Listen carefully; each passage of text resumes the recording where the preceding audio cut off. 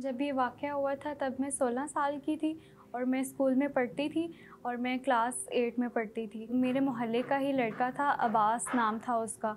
और एक दिन मैं घर पे आ रही थी तो रास्ते में इसने मुझे धमकी दी थी कि इस रिक्शे में बैठो, और वो मुझे किसी घर में ले गया था। वो घर मुझे नहीं पता था, ना मैंने कभी देखा था उसको, वो घर कहीं दूर था।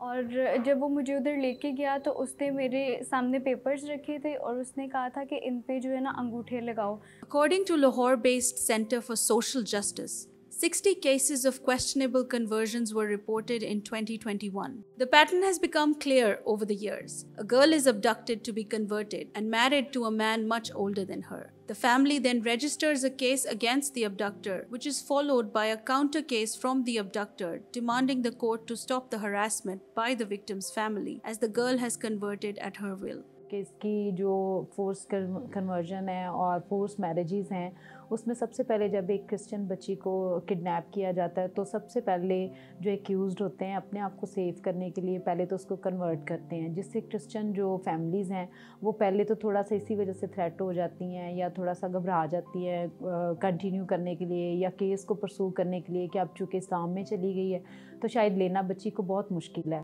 While 2 recent court rulings are being seen as a significant development in jurisprudence on child marriages, legislation on the issue remains pending due to the political turmoil in the country. This, in fact, is child rape in the guise of conversions and marriage, and leaves the victim traumatized and scarred for life.